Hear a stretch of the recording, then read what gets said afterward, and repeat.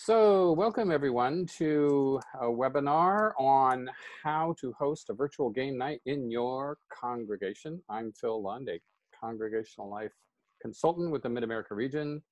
And my co-host tonight is... Sharon Dittmar, congregational life consultant from the Mid-America region. Hi. Oh, I even got a little applause. Thanks for the love, people. Hi, everyone. Yeah. And this kind of grew out of, we did a webinar just last week, right, Sharon? And we were talking about... Oh, Paula is here. We were talking Paula about Anderson's here. We were talking about how to just do virtual small group meetings using Zoom, and the idea of using Zoom for game nights came up. And I was kind of talking about it because a couple of weeks ago, we did do a game night with my family, my wife's extended family, and we had about, I don't know, a dozen of us there. Some of us were together in one room in our different family units, and a couple other people just joined us. And we played a game. We call it 3 Times a Lady, but sometimes it's called Fishbowl. It's where everybody puts in words into a hat, and you pull out, you make teams, and you pull out the words, and you have in the team, one person needs to like describe the word that they see without using the actual word. You go through a round that way. The next time you go around the way we play it, you do it in charades. And it's very interesting that charades worked virtually, although we didn't have this many people. And then the third time you go around, you just can only say one word, just once too, to try to give the clue. So if the word or phrase was 24 Farnsworth, which is the headquarters address for the UUA, the one word I might use to describe that would be headquarters. And then people might know that after they've learned what the word was. Anyway, that was my first attempt to do a game night, and it worked really well for us. And in fact, it worked so well, we had another game night last Sunday, and this coming Sunday, we're gonna have a game night. And just to let you know, the way we're doing that game night is each little family unit is going to choose a game for us and figure out how we're going to play it together. So last time we played Clue. I'll tell you more about that later. Okay, so welcome. We're talking about virtual game nights and how to do it in your congregation. And there are a few simple steps to start out. 1, pick a night on which to do your game night. How many, when we could meet face-to-face back in the day, how many people would do something like a game night in their congregation, like on a Friday nights or something like that? Yeah, you know, you invite families and, you know, people over, and you just put the games out and you just play a lot of games. A lot of congregations do that. So Friday night, Saturday night, whatever it is, pick a night and have your game night on that night. Then the second thing you need to do is send out an invitation and let people know you're going to have this game night. I think one way to do that is email, of course. You could also call people up. And something Sharon brought up when we were talking about game nights is just sending out a simple email may not quite be enough, because you might have some people who are a little hesitant to like even try this whole thing out. So what did you have to do, Sharon, when you ran into that with your game night? I had to beg. So I essentially sent out a text message to about 10 people or family and friends. And I wasn't thinking like an introvert. I was thinking like an extrovert. Like, this will be fun. They don't need to know each other because not all of them will recognize even their phone numbers or have them. And boy, I got crickets back. So 2 people were like, yeah, and everyone else was like, you're scaring me. So then I like texted my sister and I was like, would you please do this? And she's like, okay. So then we had enough people on. What was fascinating is my sister, who is an introvert, said it was the most fun thing she had done all day. She was nervous about doing it. She was nervous she wouldn't be able to play right. I'm like, Joanne, it's game night. So just so you know, I think making it real helping people understand what kind of games. It's very easy if they can recognize each other, or just making individual calls if you don't hear back enough. Mm-hmm. Yeah. So you might have to reach out a little bit beyond those email invitations. And just to let you know too, if you have any questions or comments, Sharon is going to be watching the chat while I'm talking, and I will watch the chat while Sharon's talking. So if you have any questions or comments, put them in the chat and we'll try to address those. Okay, so you pick your night, you send out your invitation. Here's what you'll need. You'll need a Zoom account. How many people have a Zoom account? Just kidding. I know you all have Zoom accounts, right? Maybe? Yeah, okay. If you don't have a Zoom account, get a Zoom account. Because, why? Because the second thing you're going to need are some game hosts, right? If you're going to be playing more than one game, you're going to need different hosts to play those different games.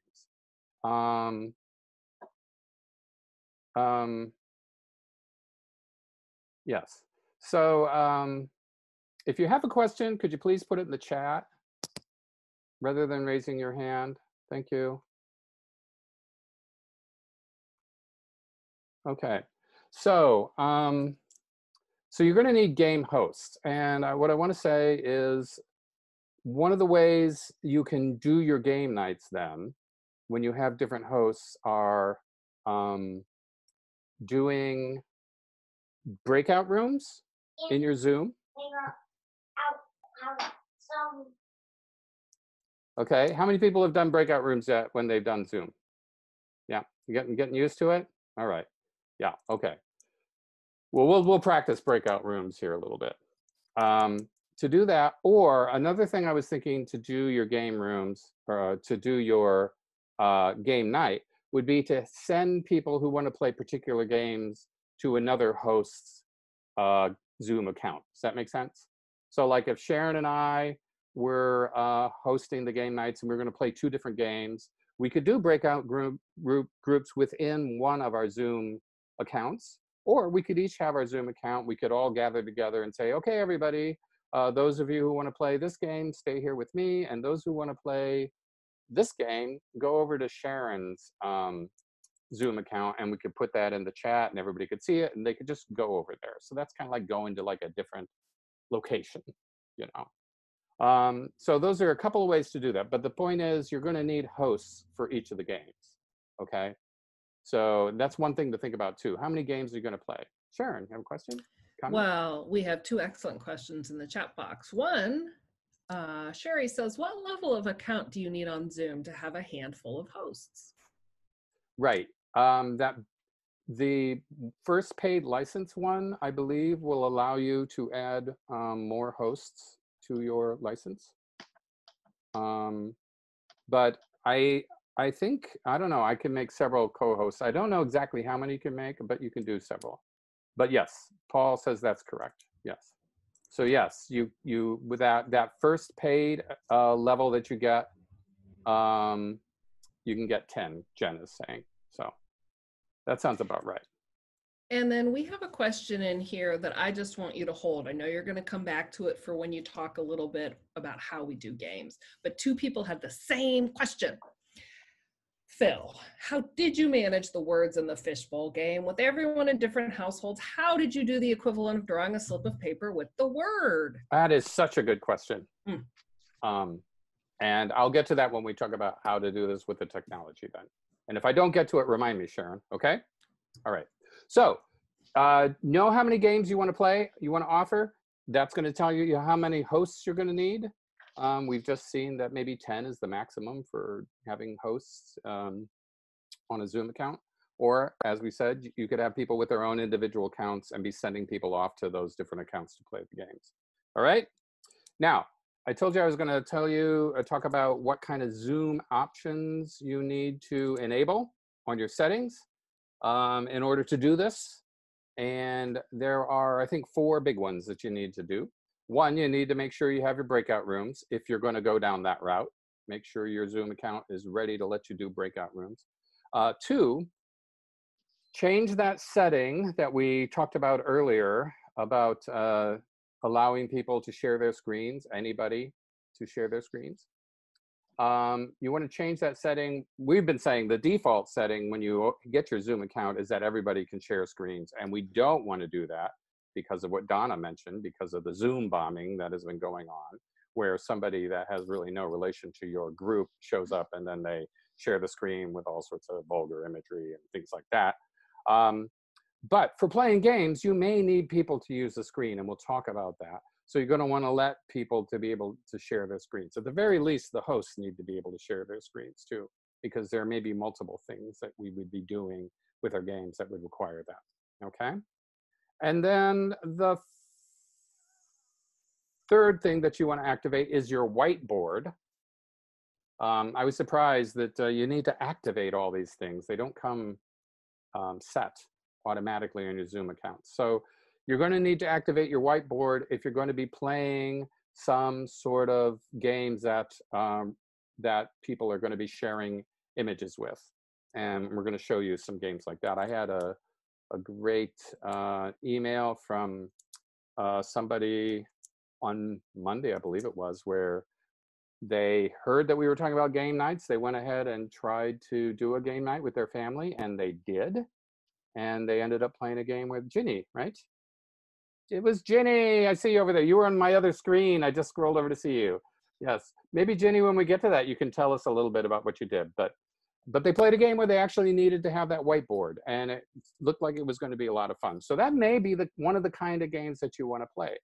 And we're going to get to that a little bit later. Actually, we're going to get to that very soon. Once you have all those things enabled, you can talk about the kind of games that you want to play. And I'm going to do one big division here in games. There are two kinds of games we can do here. Phil, yes? before you go farther, you were going to tell us 4 things, and I didn't get the 4th one. Oh, breakout rooms, screen share, whiteboard, and polling. Polling. Okay, you didn't talk about that. Oh, I didn't. So I'll put that in. And then we just have a question.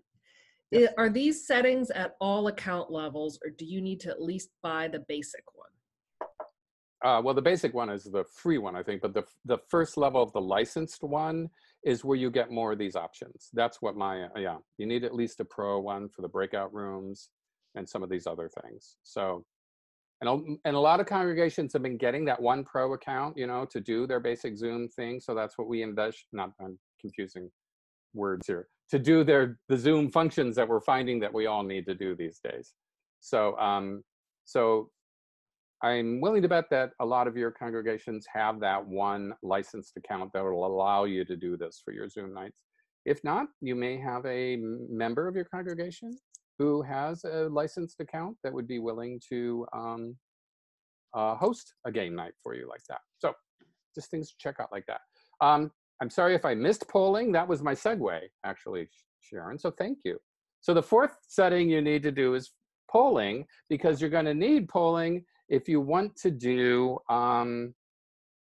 games with the whole group, which is what we're going to do right now.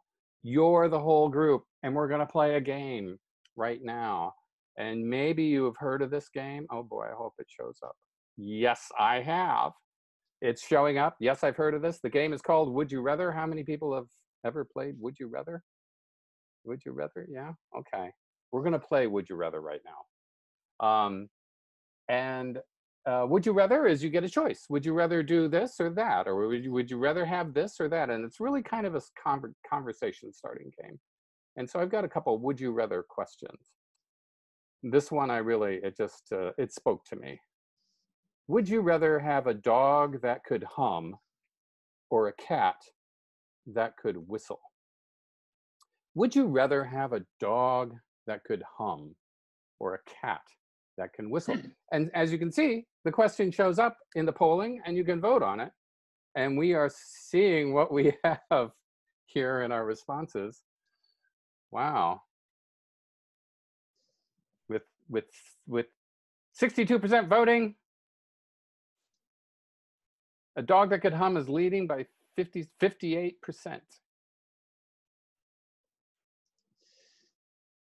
All right.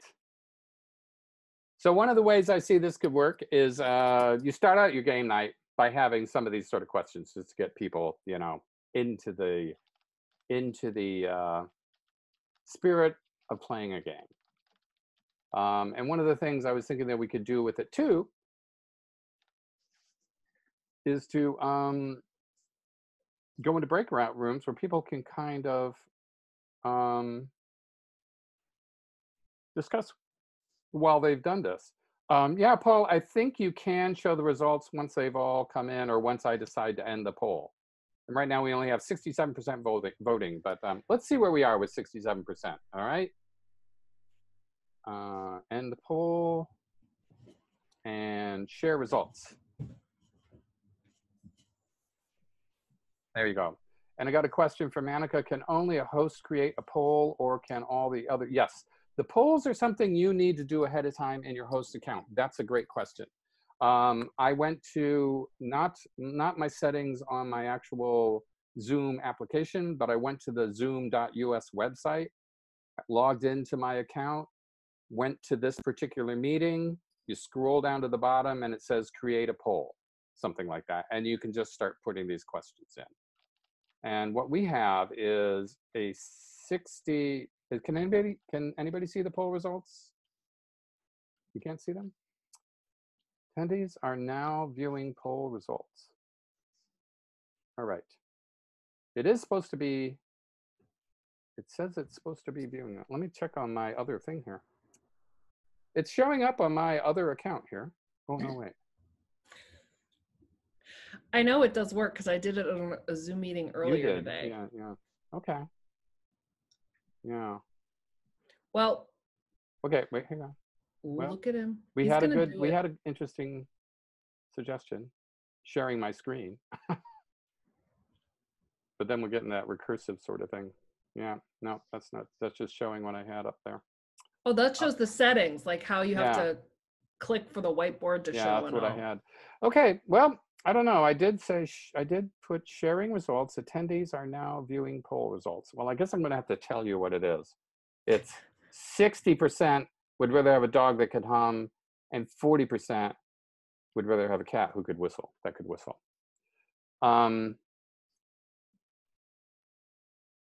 You could draw it on a whiteboard too. That's good. Oh, okay. Could draw it on a whiteboard too. Stop sharing. Stop sharing. Can people see it now? I shared it.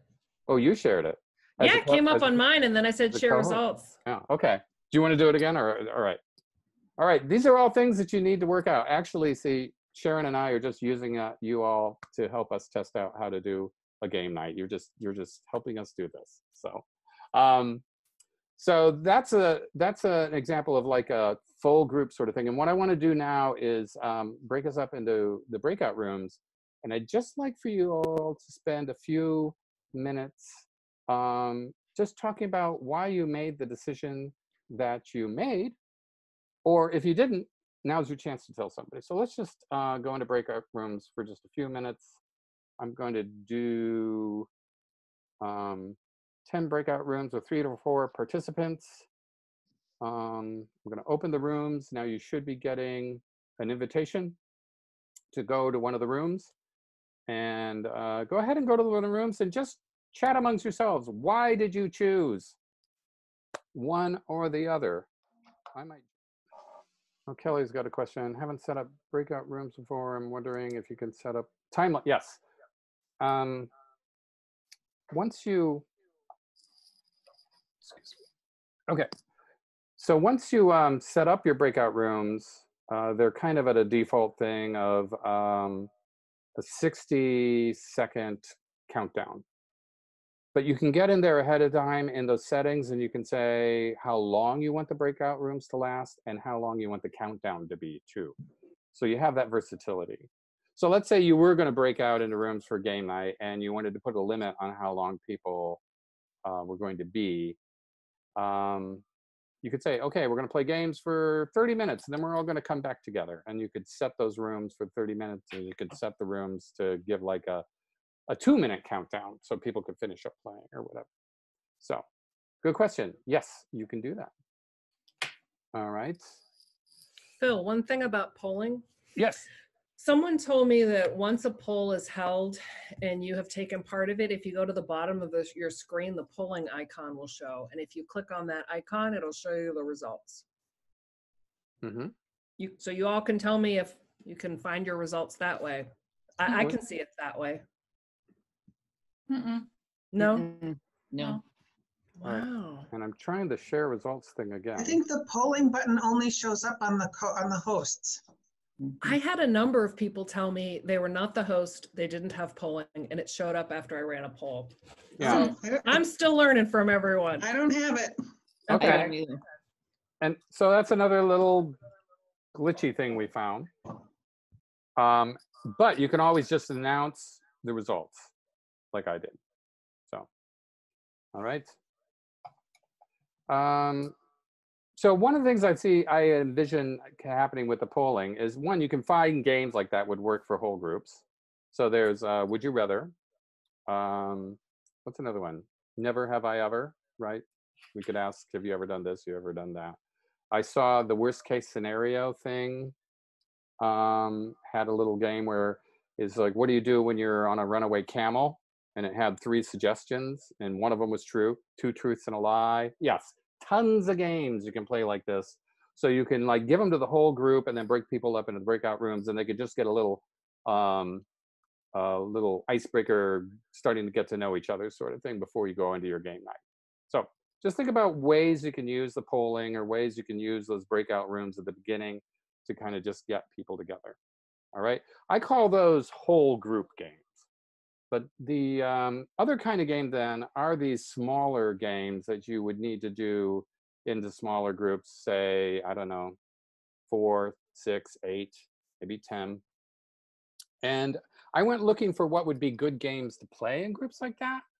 And I came across something called Victorian parlor games. Has anybody heard of Victorian parlor games? Yeah. Yeah. Yeah. Okay. This is apparently what some folks during the Victorian era would do. They get in their parlors and play these sort of games. And they're, most of them, not most of them, but a lot of them are word games. And doing these games in groups kind of lends itself to word games. And Sharon was so excited about this idea that she just went off and did her own game night with her family. And she did some of these Victorian parlor games. And Sharon is here tonight to tell us about how that went. Aren't you, Sharon? Yes, so after I twisted my sister's arm by text and made my husband come in from repairing a motor and got my 18-year-old son and 2 friends on the phone or on Zoom, excuse me, we played 3 Victorian parlor games. There's several that you can find them. I think we're going to include a list of some that Phil has found, which is great. Phil was the person who introduced me to them. One that's very common is called The Minister's Cat. We played that one as it is very multi-generational. Actually, every game I played was multi-generational. I would say The Minister's Cat was the most multi-generational of the 3 I played. And it's a funny game, and it was a great one to start with because it was like an icebreaker. I've played it now twice in Zoom rooms. And yes, you can just Google Victorian parlor games, but we'll also submit a list after this. And essentially it's just, and it could be honestly the plumber's cat. It doesn't matter. It's just called that. But you go with the alphabet A and say there's 6 people in your room. And you say, we're going to start with A. The minister's cat is an attractive cat. The minister's cat, the next person says, is an amiable cat. And the next person says, the minister's cat is an awful cat. So everyone has to find an A adjective to describe the cat. You go in the circle once, and then you do a B, and then you do a C, and then you do a D.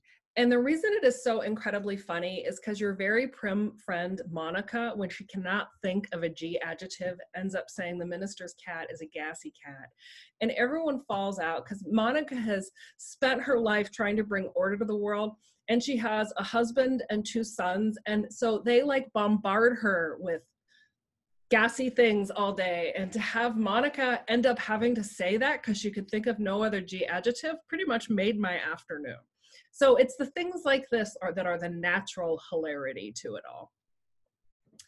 And I have 2 more, Phil, that we played, but I'll let you say what you want to say next.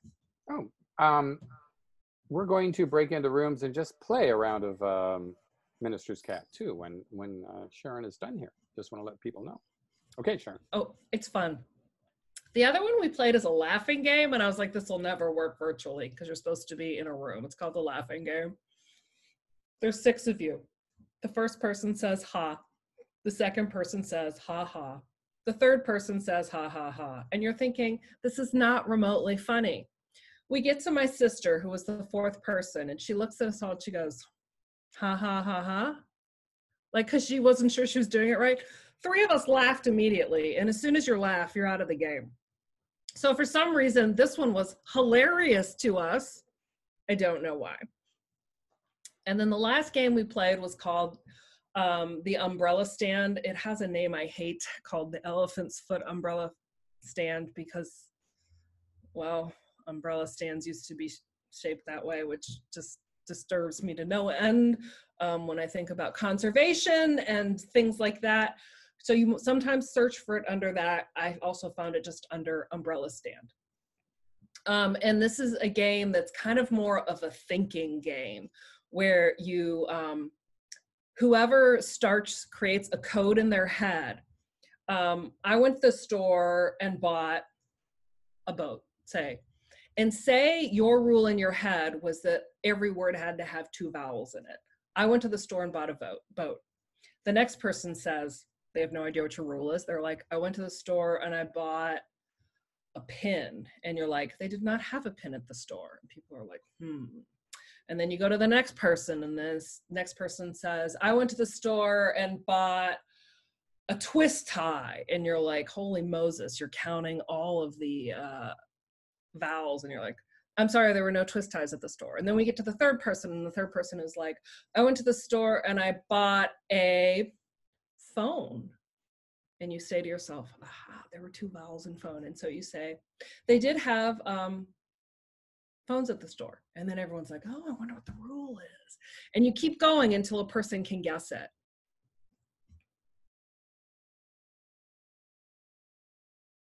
So yes, we just kind of found this trove of games like that, and they're games that you don't need a board for, you don't need the whiteboard for, you don't need a hat to put letters or words in to pull out or anything like that. They're just games that you can just play off the top of your head.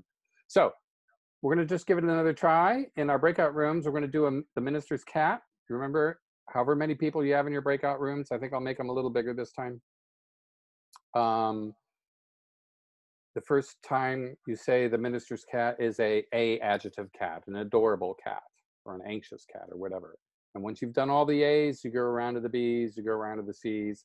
You know, you're supposed to be kicked out of the game if you can't think of one or you take too long, but we're just kind of goofing around with it here. What would be interesting is to see how far a group gets when I put you into groups here. So let's see here. I'm going to recreate the rooms.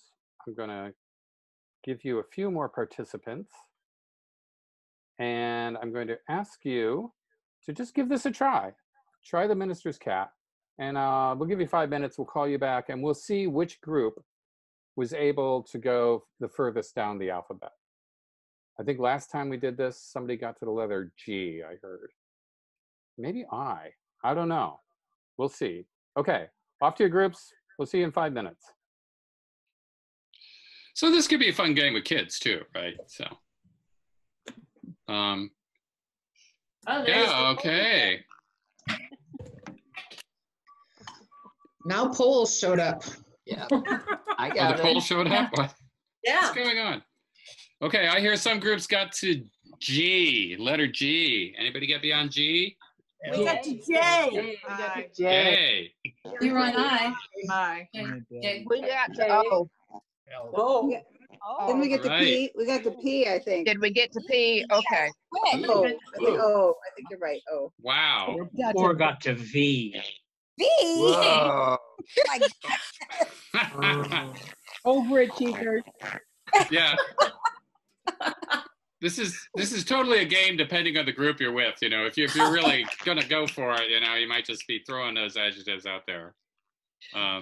Anyway, I hope you enjoyed that, and I think it just shows you how simple some of these games can be. And remember, you know, I forgot to say at the beginning, but the goal here is just to keep connecting people, right? We just want to keep staying connected with each other. And playing games like this, or whether, I mean, to me, what I found out when we play games with my wife's family, we do that during the holidays, and it's always one of the big highlights of the holidays. Well, now, we've decided to do it once a week on Sunday night, and now we have this, it's a little ritual that we have. It's going to be helping us make it through this. Phil, I want to go back to a question. Someone had said, Lynn, Jacoby. Hi, Lynn. Hey. And by the way, hi, Scott Stewart. I see you in there. Lynn said, I was thinking that 2 truths and a lie with a small object in our homes would work. And someone said, I'm not sure what you mean, Lynn. Can you explain what you were thinking? Just if, like we all brought knickknacks, right? And we told the story about where they came from or what they were or how we got them. And we would lie, tell the truth about 2 and lie about 1. It would just, it's something you wouldn't naturally do in a group, but you could do in your homes. And we would get to know each other in a different way. Yes, that's great. That like I said, we're just trying to connect, and here we have a chance to be with people that we know from a congregation, and maybe not many of them have ever been to our house, right? So that's a perfect idea. Is we can take something from our house, a little object, and like you said, we can tell 3 things about where the objects came, and only one of them is true, and people have to guess what it is. I'll tell you, I found another one too. It's called the tray or something like that, but you take a tray full of small objects and you cover it up, and then you let everybody look at it for just a few seconds, and then you cover it up again, and then you kind of distract them for a while, and you remove one of the objects, and then they have to remember what the objects were and describe what's missing, or any kind of combination like that. So you can do visual things like that as well. So I love that idea, Lynn, though, because it does help people get helps us get to know each other a little better too. So, and Phil, there were just a couple more questions I'll ask right now. Leslie Woodward, hi Leslie, said we did show and tell with either telling the truth or lying, and the group had to vote on whether it was truth or lie. That would be a fun way to do a poll. That's kind of funny. That is funny. It is a good idea. And I'll just go to Sherry's question next. How will we find out if the UUA gets us a bulk account with Zoom? So our administrator sent an email to congregations today. So I was told that within a week, the UUA is going to let us know. So your office administrators, board presidents, clergy should have received something and should receive something again. If a week has gone by and you don't know, you could email me or Phil or Andrew Zoller, AZALLAR @UUA.org, but I'm SDITTMAR @UUA.org. Yeah. And Barb says they need 100 churches to sign up, so that's interesting to know. You muted. And then Laura, has anyone here used some kind of electronic game, video game for a virtual game night? Oh, my internet is unstable.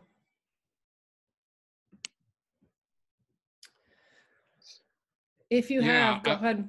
I haven't, but.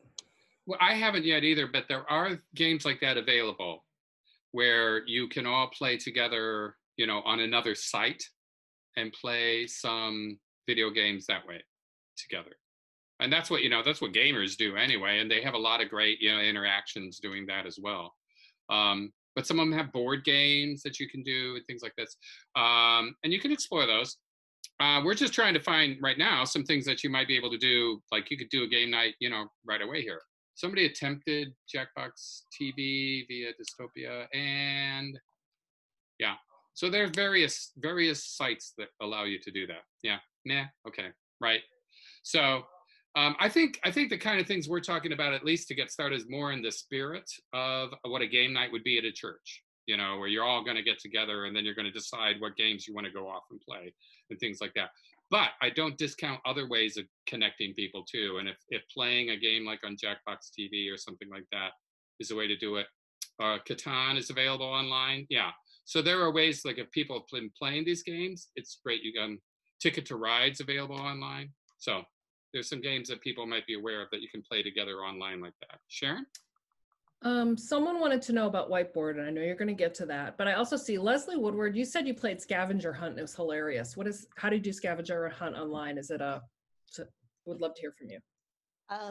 So we created a list of scavenger hunt items and then used breakout rooms to divide into teams. And so we started out with 10 items, and each team had to find those items within 10 minutes. And then we all got back and we proved that we had actually found the item within our team. But we had some really cool things like find the oldest expired food item in your refrigerator or pantry. And the team that had the oldest one got the point.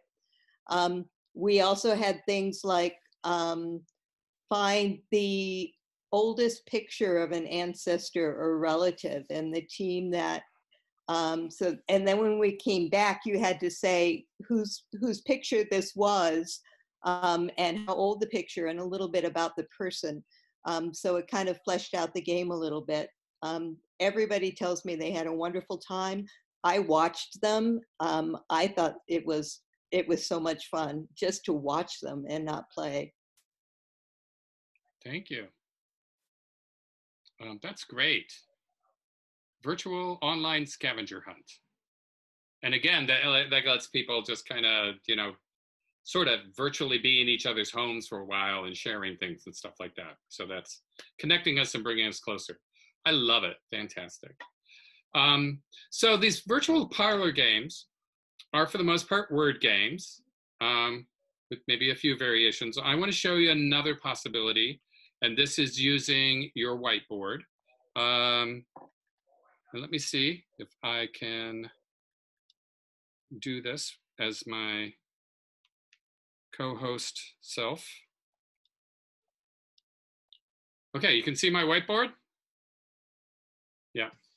Okay, so this is, I'm going to show you a game I had, and then I'm going to ask Ginny to maybe talk about what she did with their virtual game night. This is just a way to play maybe some simple games that these would be good for multi-generational games.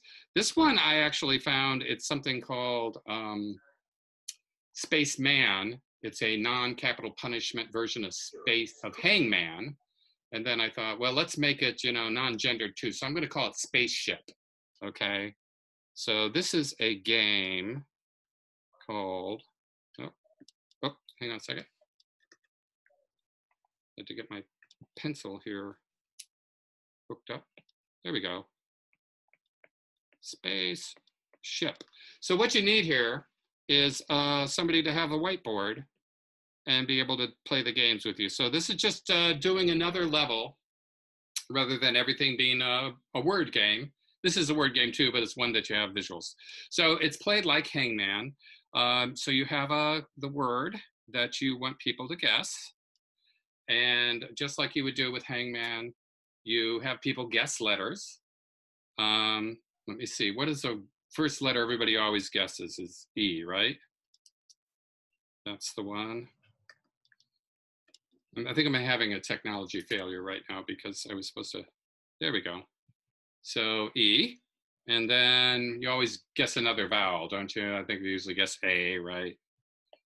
You might see where this is going, but I'm going to throw some letters off so you can see how you actually play the game. So let's say somebody guesses G, so you'd write G.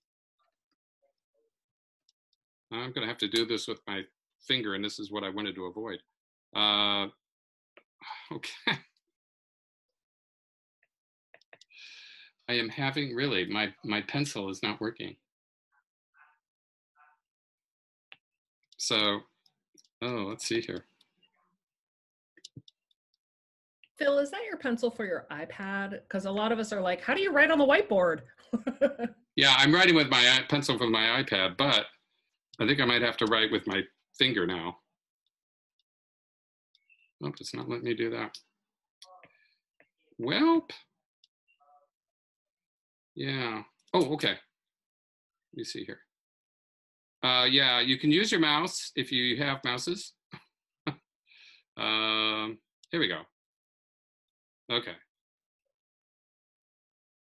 All right. It is just not working for me.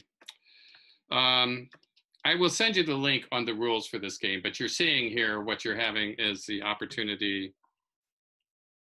You're not going to draw us a spaceship? I can't. I'm devastated. You can't write on it at all, like even badly? Like what? Badly? Like draw a really bad spaceship? Oh, I'm trying to badly too. Yes, I'm trying to let it use my finger. Oh, and we have a question. So only the host can write on the whiteboard? The whiteboard is one of those share screen sort of things where you can let people add to it too, but you need to go in and change those settings. And then someone else asked, can other people control the whiteboard, or would you always be the one with the word people are guessing? Okay, so letter G. Okay, so I'll just show you what you do for the spaceship is you just make it out of a few simple sort of lines. And once you've completed all the lines, and you have a little alien person standing here, antennas, that's how you know it's an alien, right? Mm-hmm. And rather than being hung if they don't get enough letters, the alien actually gets transported into the spaceship and off the spaceship goes. Anyway, the point is, that is another kind of game you can play. And actually, I'm going to stop sharing my screen here, and maybe Ginny would, if and you Phil, would be so kind. Before we go to Ginny, we have a couple questions about the whiteboard, just like technical things. Are you always the one, can other people control the whiteboard or just the host? Well,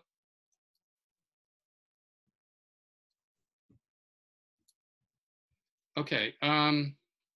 Let's let Ginny talk about what she did, and then we'll answer, because there's a lot. Ginny, can you kind of just tell us about your experience?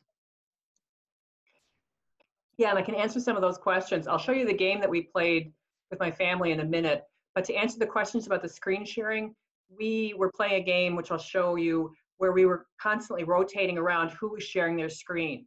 And so as long as the host has set up the meeting to allow everyone to share their screens, then you can just keep rotating who's the person who's going to be sharing the screen. And when you are the person who's sharing your screen, then up at the top, you see a toolbar that allows you to draw lines, boxes, put in shapes. I just taught someone how to use the whiteboard a couple days ago, and within 15 seconds, they were up and running with it. It's really intuitive, very, very simple. Once you figure out how to share your screen and you see the whiteboard option, you'll be off and running with using it. Thank you for answering those questions. So let's hear what you did then. Yes, so now I'm going to share my screen, and I'll show you the email that I sent to Phil with what we did. So here, I'm going to hit the share screen button. And the host is disabled participant screen Okay, sharing. I'm gonna make you a co-host, okay? Great. Just get to the participants and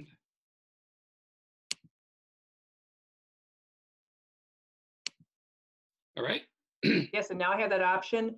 And I'm first going to show you what we did in this email here. And I'm going to share this screen. Here's the email that I sent to Phil, which showed him that we played a game of Pictionary. So in this first example that I show, my daughter-in-law drew fly paper. So here's fly and paper. And here's all of us looking at it. And whoever was the first one to guess was the winner.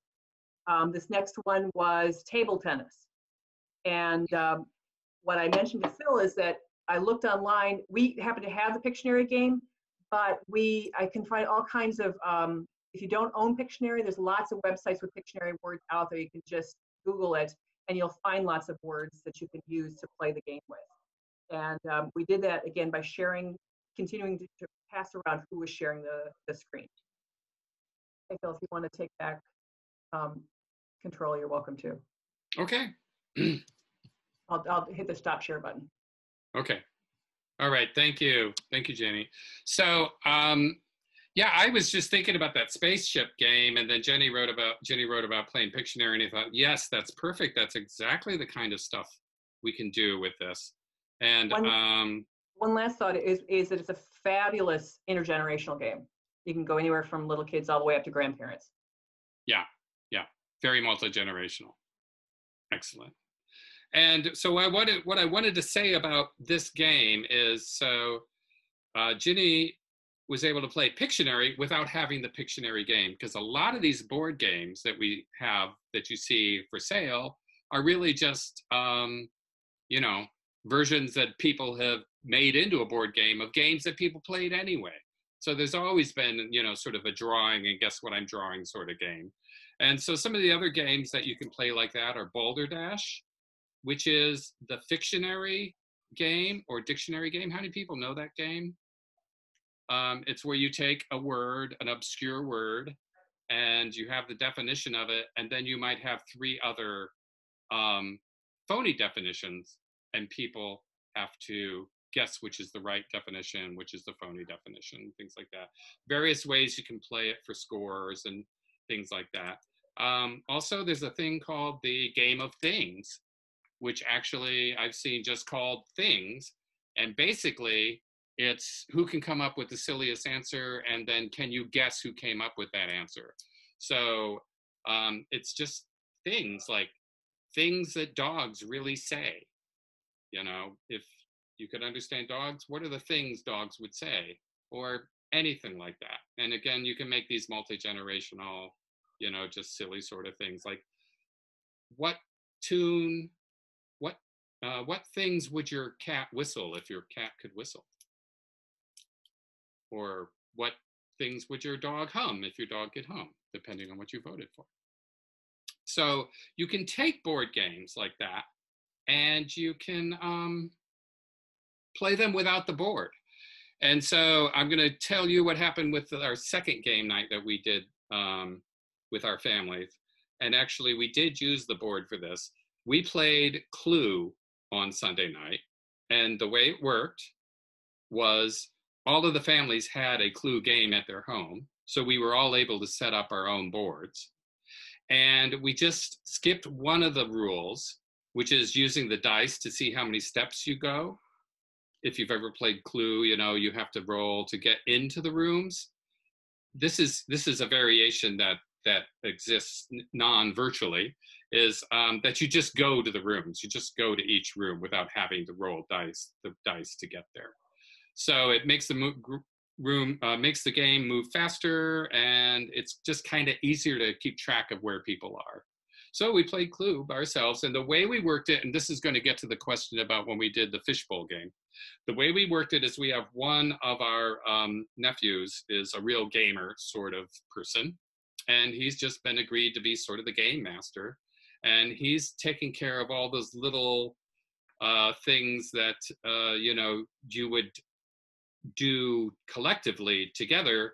He's just taking care of it on his own. And he's the person who pulled out the cards for the murderer, the murder weapon, and what room it was in, and he had those set aside. And then he texted us. That's when we got what we're getting to here, is he texted us what our cards were in Clue. And so we knew what cards we had.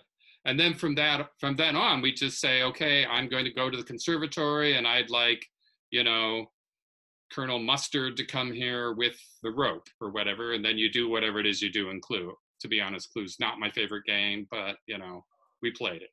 And we played the whole game. We played for about 45 minutes, and, you know, somebody won, and it was great. It was a real family thing.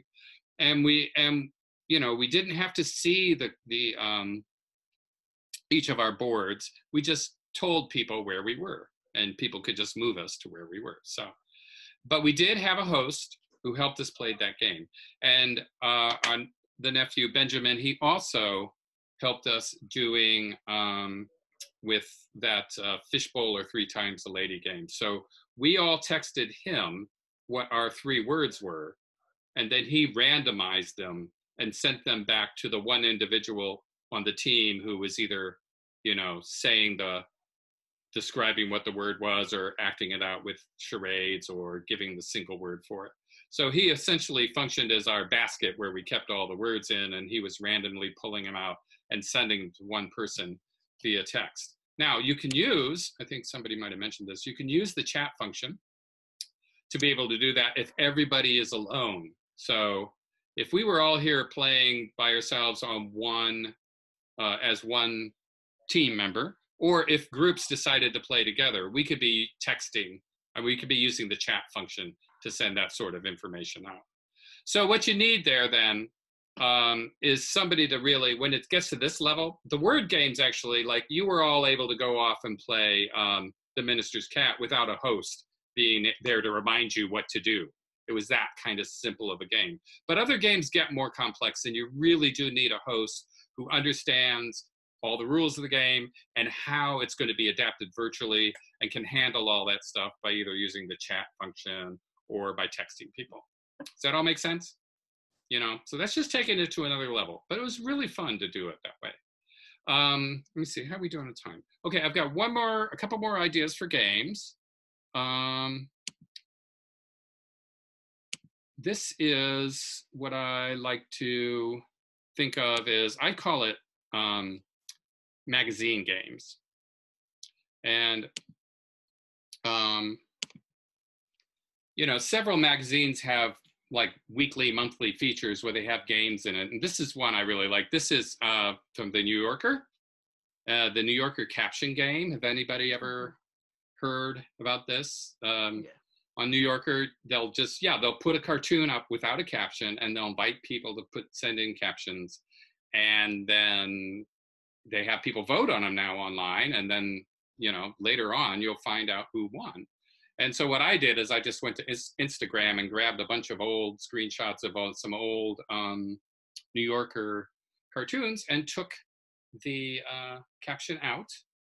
And so if we were going to play this game, let's say we get into small groups in a breakout rooms or whatever.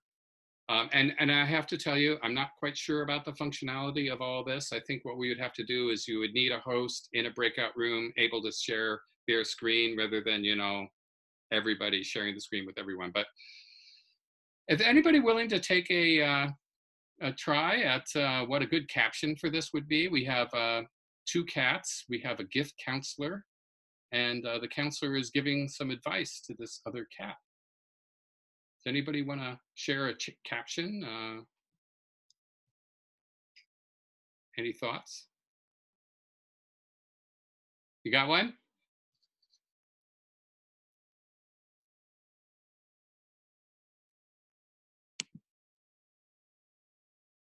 You can't go wrong with a traditional dead mouse.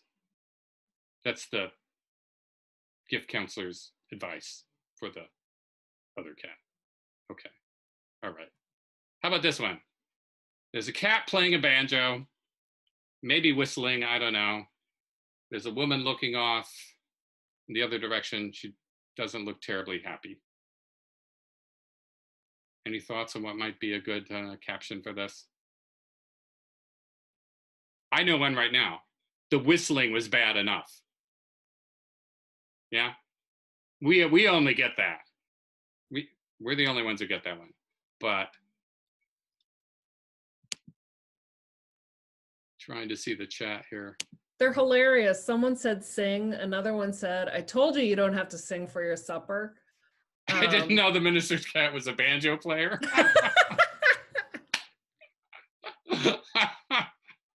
That's great. Fantastic. I love it. Oh, let me see here. I'm trying to, actually, I'm running into another slightly, there we go. That's it. The cat has to go. That's actually, we came up with better ones, right?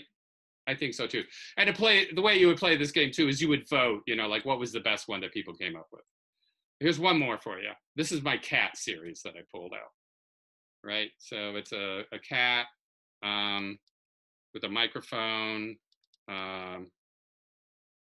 standing in front of a couple of people sitting on couches. Sitting on a couch. Any thoughts on that? The minister's cat is a tone deaf cat. Yeah. Very good. That was the previous one. So, you know, they Ode to Fancy Feast. That's very good. Oh, I want to play this game with y'all. He's telling us. Oh. You are so okay. much funnier than I never would have guessed. Okay. All right. So I'm going to show you this one goes through. But I know what you've come to expect from me is physical comedy, but tonight I thought I'd try something a little different. We were so much All right. better. We were Which one do you like better? much better. All of them. A minister, a priest, and a rabbi came into a bar. And that's it for tonight's show. I accept fish as tips. Take the dog, please. They're hilarious, what we came up with. Good, good. Yeah. Good job. This worked out better than I imagined. So, okay. Supposed to be going back to seeing my screen now. Where'd y'all go? There you are. Okay. And another game I saw that I'll just tell you about quickly. It's from Wired magazine, and they've been doing 6-word sci-fi stories. 6-word sci-fi stories. And what they do is give you a prompt. And this one was 6-word sci-fi stories, save the planet was the prompt. So you're just supposed to think of a science fiction story that's only 6 words long that would have something to do with save the planet, okay? And I'll just show you this one. So this was the winning one. Melting ice cap reveals reset button. And there's a polar bear looking at a reset button. Anyway, that was the winning story. Melting ice cap reveals reset button. So that's another kind of game you could play. You could do 6-word stories and then just whatever topic, right? And then something like that. So the 6-word things, I think, makes great games too. And they also make good icebreaker sort of things, you know. So the way I see it, just to kind of recap here, working on my devices here. So the way I see it, yes, there are 2 kinds of games you could do virtual game nights. Games you could do with the whole group like this, where you can break people down into smaller groups. You could do those smaller groups in breakout rooms, or you could have people go to different hosts' Zoom accounts and play the games there.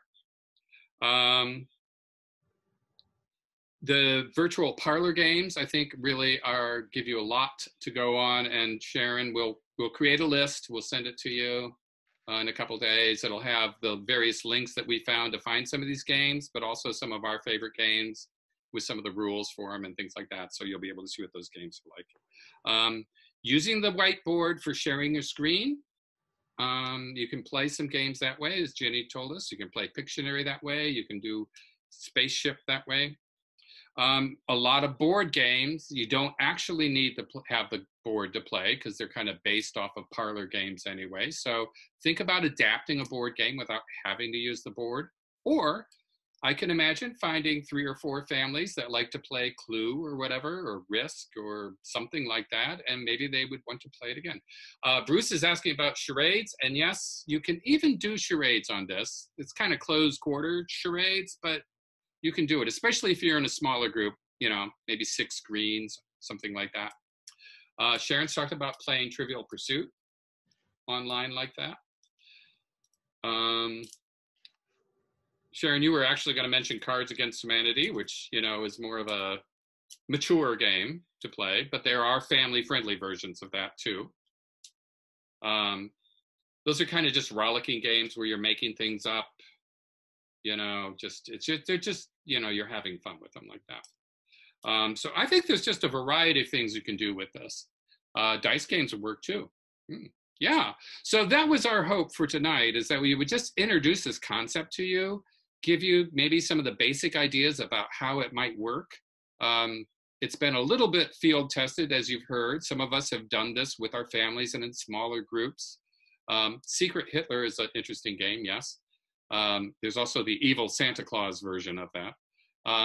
So we're hoping that, you know, you're all coming up with some great ideas already. So I think you kind of understand what we were hoping for, that this would just kind of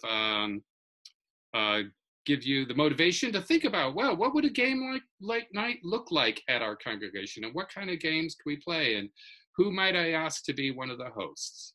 And so I see we have a minute left here. Sharon, is there anything you would like to say in this last minute that we have? Yes, go forth and have fun. And if you're using one account for your worship, and it's the same account for games, remember on worship, you're going to want all those privacy concerns that we talked about at the start. So people can't, you know, you're going to want people to be unable to share screen. You're going to want to monitor to make sure if someone Zoom bombs you, you can get rid of them, right? Those are all settings on your Zoom account. But when you send out a link to your friends and members to play, it's not to the public. I mean, so we're hoping your friends and members will wish you no ill will, and they're not going to do those sorts of things. But that's when you can enable the share settings. Yep, you can loosen up on those settings and let more people use them and participate. Okay, y'all, it's 8 o'clock. This has been fun. I'm glad we got to play a few games. Send us your ideas. plund@uua.org, sdittmar@uua.org. Send us your ideas. We'd love to add to our list of possible games that people can play, okay? So did you say go forth and have fun, Sharon? Was that it? Was that our benediction? Okay. Go forth and have fun. It was great seeing everybody. Thank you so much. Enjoy your game nights.